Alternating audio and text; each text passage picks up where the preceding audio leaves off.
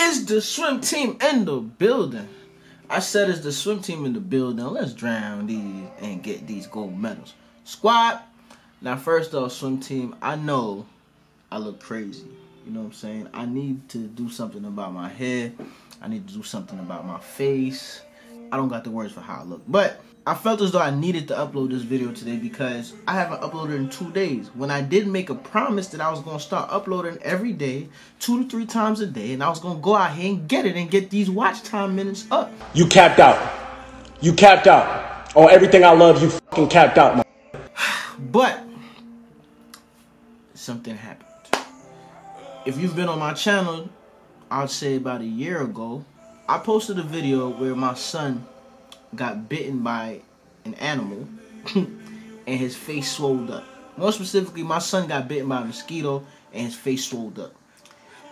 Since the quarantine, that hasn't happened, so we thought that, you know, it was something that he was going through when he was a baby, and now that he's a little toddler, which is still a baby, you know what I'm saying? But now that he's a little older, he's grown out of it.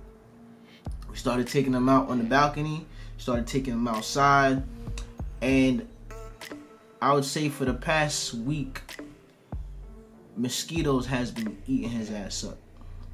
They have been eating his ass up, and it's just horrible, man. Like, I honestly, you know, I love my son. Like, I love my son to death.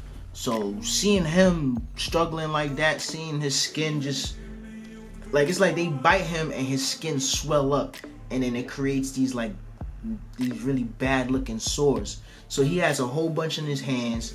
He have a whole bunch on his feet. You know, his right foot, his left foot, up his legs. He has a whole bunch of mosquito bites. And the worst ones are, it's one on the side of his cheek and it's one on his forehead. Now, he's a toddler, so those bites, they itch. And the ones on his face is like they're not healing up because he keeps scratching them.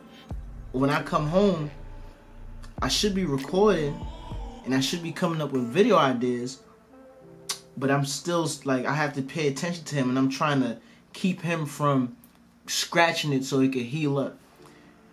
And that's pretty much all I've been dealing with, man. You know, I hope it's something that as he gets older, it's gonna get better. But the more I'm reading about it, the more it seems as though it's something that's just gonna stick around. I remember when I was younger, my aunt said I had very bad skin. But now I think that's what the problem was. So I think I grew out of it. In Grenada, we had something called sandflies. Sandflies are not mosquito, but what they are were like gnats that bit. Like right now, y'all have fruit flies and gnats, and they just come in your face. I think gnats are like the pause. Whoa, pause. Woo, that one slipped out. But gnats, I'm sorry. Gnats are like the most gangsterous flies I've ever came across.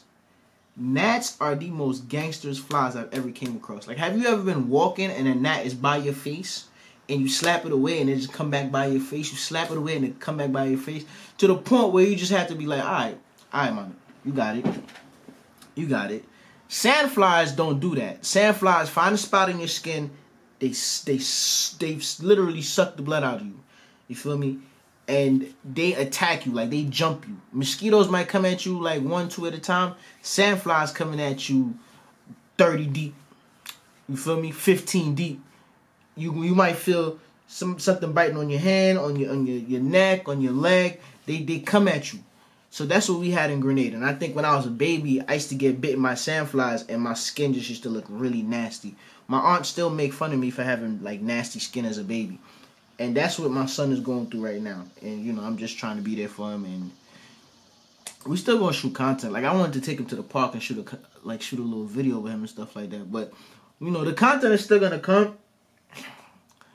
I just got to figure out a way to deal with this, man. You know, it's my firstborn, bro. I don't like to see my firstborn going through it.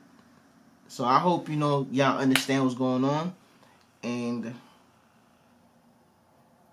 we here. Squad.